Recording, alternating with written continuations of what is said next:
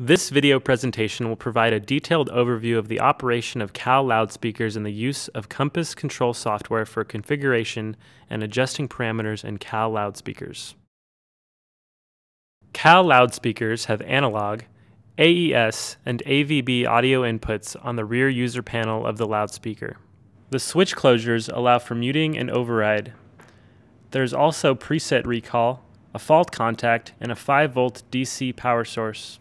Each driver has its own signal processing and amplifier channel to allow for direction control. The CAL beam steering, equalization, level, and delay parameters are adjusted by running Meyer Sound's Compass control software on a computer connected to one or many CAL loudspeakers over a standard Ethernet network. Compass control software is available for both Macs and PCs and can be downloaded from meyersound.com. Please remember that before installing Compass control software, there is additional software that needs to be installed for controlling CAL loudspeakers. Be sure to read the release notes and the Read This First documents on the Compass software pages on the Meyer Sound website where the specific instructions can be found. The Compass user preferences can be modified from the Compass Preferences tab. The screen resolution, control type, and color mode are modified for this session. Selecting the CAL Inventory tab displays the auto-populated list of available CAL loudspeakers. Clicking the label of a column will sort the column. Columns can also be moved. Each loudspeaker can be given its own unique name and comments. Selecting a CAL and clicking on Control opens the Control tab with the desired CAL selected. Scrolling in the device pane may be helpful. Dragging the pane separator will show more of the device pane and reveal the Enable Multi-Select button. Label the audio inputs. To make the label blank, press the space bar once and press Enter. Select the primary audio input. An input can also be selected as an override to the primary audio input when triggered from the override switch closure on the user panel of the loudspeaker. This switch closure is often connected to the life safety system of a facility. Each CAL loudspeaker has 4 preset storage locations. The settings are stored in memory locations in the loudspeaker. Each preset includes the values for the input settings, beam control, and processing values. In this example, the settings have been modified in Compass, which turns on the active preset modified warning. To send the settings to the loudspeaker memory, click the Store Active Preset Settings button. The settings for preset slot 1 have been updated on the CAL loudspeaker. When the CAL loudspeaker is power cycled, the last recalled preset will be active on power up. The memory slots remain unchanged during power cycling of the loudspeaker. Changes to the settings that were not stored to the active preset will be lost. Remember to update the preset using the Store Active Preset Settings button as changes are being made. Under the Beam Control tab, we can move the loudspeaker and drag dimensional references by holding down Command on a Mac or Control on a PC while clicking and dragging. The references can be cleared by clicking in an empty area of the window. Measurement units and the grid lines can be toggled under the Compass CAL Preferences tab. The scroll wheel of the mouse will zoom in and out of this view.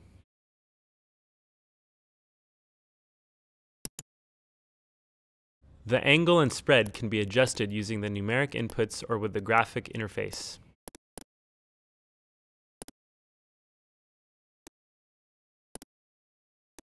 When the desired angle and spread are set, click the Apply to Active Preset Slot button. This will retrieve the settings from the CAL pattern files and apply them to the selected preset location in the CAL loudspeaker. The CAL pattern files were moved into a directory folder named CAL during the Compass installation process. Instructions are in the Read This First document on the website. The CAL 64 can be used as a single or split beam.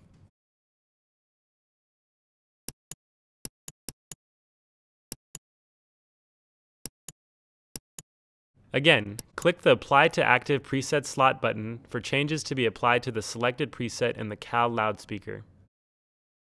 Clicking Revert will return the settings to the stored values of the selected preset. Clicking in the Beam View window will remove the reference lines. The CAL 96 can also be used as a single or split beam. The split beam is selectable in two different options. Click Apply to Active Preset Slot button to send the settings to the selected preset in the CAL loudspeaker. Depending on your choice of single or dual beam, a single or dual set controls will be available in the Processing tab. Each section has muting and level adjustment. The parametric equalization filters can be adjusted by dragging the controls in the response window or with the controls below. The maximum delay time is 500 milliseconds. Master control allows for muting and level control of the selected CAL. The polarity control needs to be enabled in the preferences in order to be operational.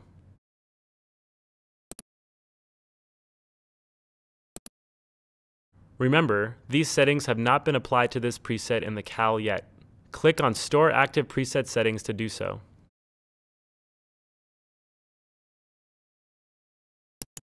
Clicking on a preset button or the recall arrow next to it will change the input settings, beam control, and processing values of the loudspeaker to the preset's stored values for those controls. Every time a change is made to any of these parameters, click Store Active Preset Settings in order to update the settings of the preset stored in the CAL. Right-click on a preset to rename it. The 4 presets stored in the loudspeaker can be recalled either from Compass or by applying different combinations of control voltage to the pins labeled A1 and A2 on the user panel of the loudspeaker. Presets are managed from the Preset Library tab. There are 6 non-editable factory presets. Click Create New and name the preset for the active slot. It is a good working practice to note the beam angle information for each preset in the comments section. Individual presets can be stored as CAL preset files.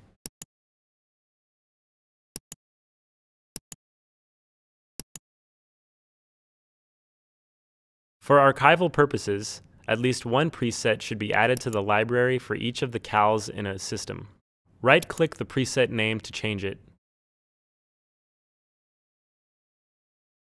Click Create New Preset in the library. The name and comments will be autofilled. The name of these presets are the same, but they are for different models of CALs.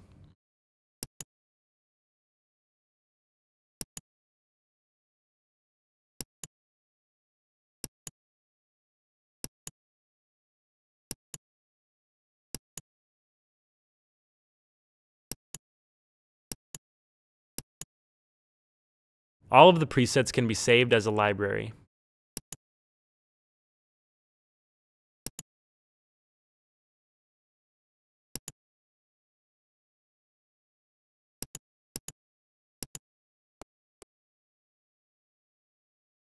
Libraries can be opened.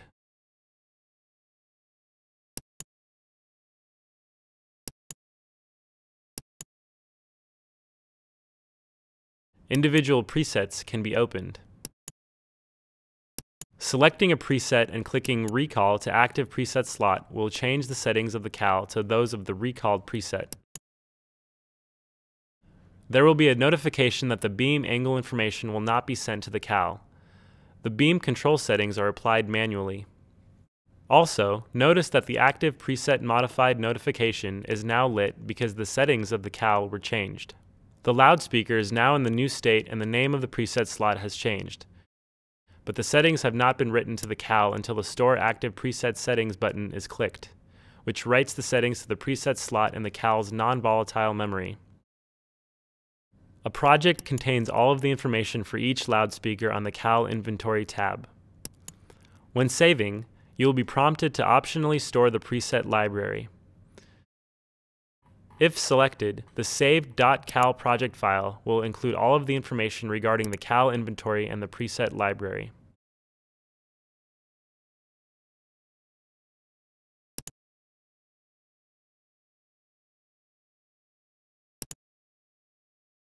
Multi-select allows for multiple cals to be selected and controlled. Holding down the Shift key and clicking allows a multi-selection. If dissimilar models are selected, the number of controls will be limited to only those that are common between all of the selected models.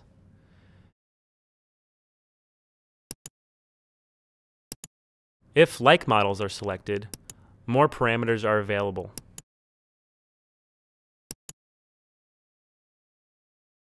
More information is available in the operating instructions for the cal loudspeakers, which are available at the meyersound.com website.